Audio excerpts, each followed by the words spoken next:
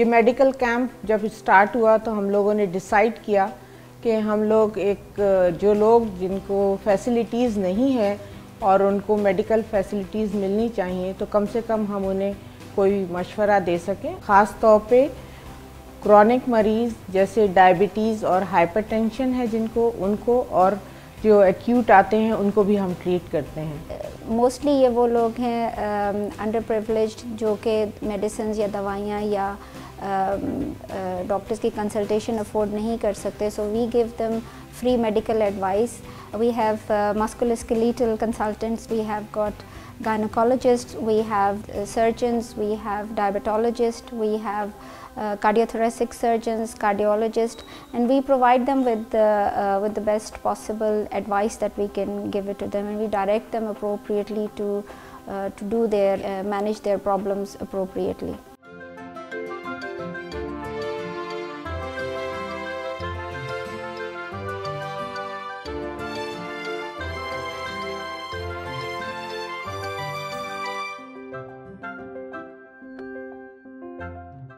मैं आज आया हूँ, आप यकीन करें कि यहाँ पे ये डॉक्टर्स या इनके स्टाफ या एसोसिएशन का जो अमला है, जिस तरीके से वो मेरे अलावा जो बाकी लोगों का जो खिदमत कर रहे हैं, इसका मेरे पास कोई अल्फाज नहीं है।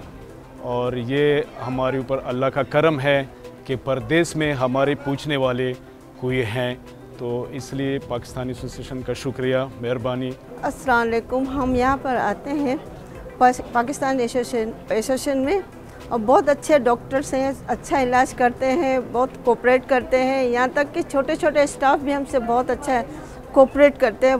I'm very proud to be here at the Pakistan Association. I help out with their regular clinics on once a month on a Friday afternoon. We see many patients. We see people with all forms of problems, many people from poor backgrounds, many people who can't afford any other treatment.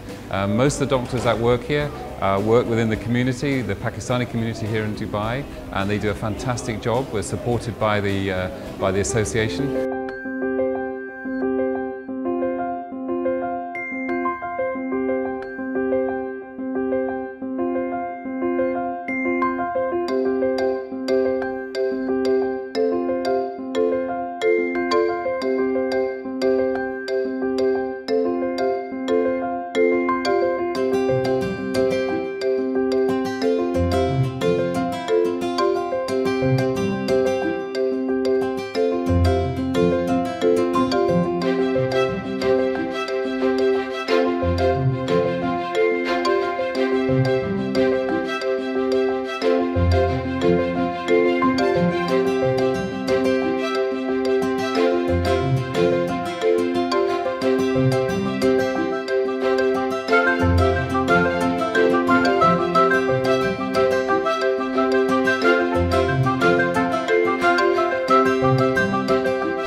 Mashallah, very well done. Good insight to see the kids, how they're growing, and you see a lot of participants coming in. So that tells you that this is really a life organization where the actual charity is going into the people over there. So it was really eye-opener as well, you know. It's not only few of us, but there are a lot of people who are involved, which is really very good. It is not just the ambassador who is an ambassador of this nation, each of us is as well. And as we go out of here, we should hold our head up very proudly, because it is a great country. We have much to be proud of. And as you think about this word in front, which is PAD, I was looking at the logo and I was thinking, I've come across the iPad for so much of my life. This is my pad.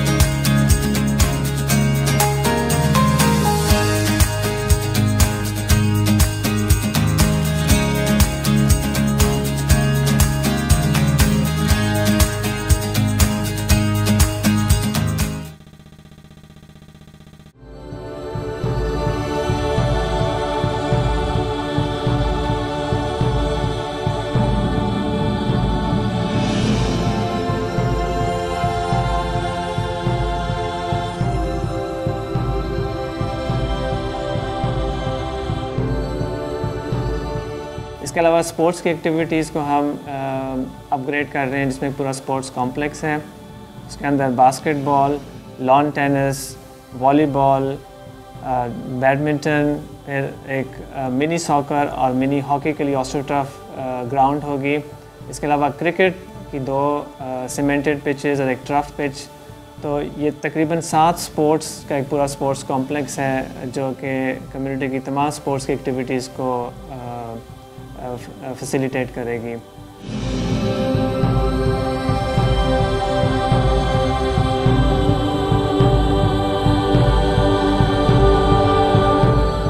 इसके अलावा फिर हमारी जो health की needs हैं उसके लिए Pakistan medical centre का प्रोजेक्ट है, जो कि एक यूनिक है, किसी भी कम्युनिटी की तरफ से non for profit multi speciality clinic होगा। इसके साथ साथ एक थीम रेस्टोरेंट का प्रोग्राम है। तो जब ये तमाम कंपोनेंट्स कंप्लीट होंगे तो बिलाशुबा पाकिस्तान एसोसिएशन दुबई तमाम जो सोशल क्लब्स हैं उनके अंदर एक state of the art club के तौर पर नुमाया नजर आएगा। 14 अगस्त 1947, 14 अगस्त 2016, एक ख्वाब, एक हकीकत, एक रोशनी, एक वादा इस मुल्क से वफा करने का, जो हमें अभी पूरा करना है। मेरे मुल्क का हर इंसान कह रहा है, तुम सलामत रहो 1000 बरस, हर बरस के हो दिन 50,000। शुक्रिया पाकिस्तान।